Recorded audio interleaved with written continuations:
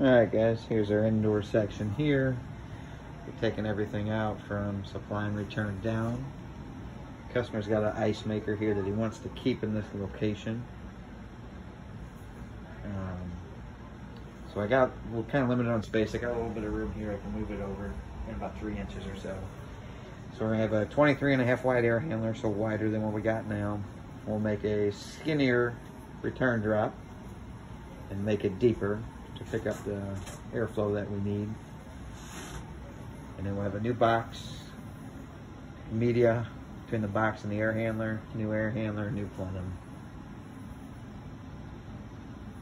Then we'll go back with the media filter. On this one, we're gonna flush the lines. We got flexible electric. So on this one, we got 2 wires feeding into it.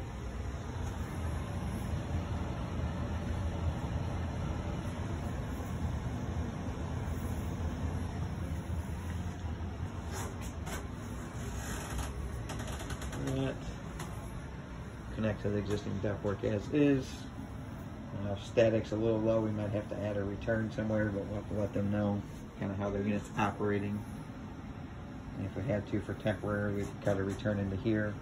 Or otherwise, we could talk to them about adding a return through the wall here, or even to this room, basement room down here. Another option, so their PRV valve hasn't been 100% confirmed, but they're looking to replace it. So we gave an option for the PRV valve, gave an option for the new shut-off.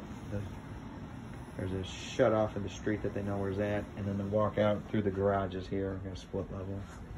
And a new Honeywell thermostat going in place, because we're going back with the 2-stage system.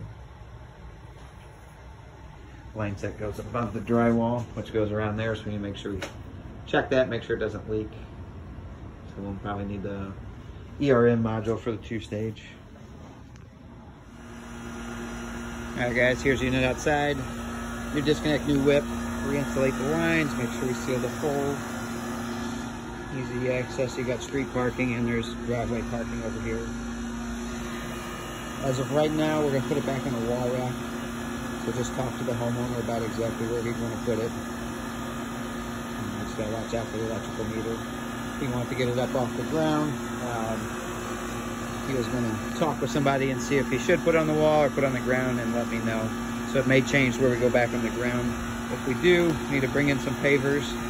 We'll level the one side here, send out some dirt, and make sure we level it out nice for them.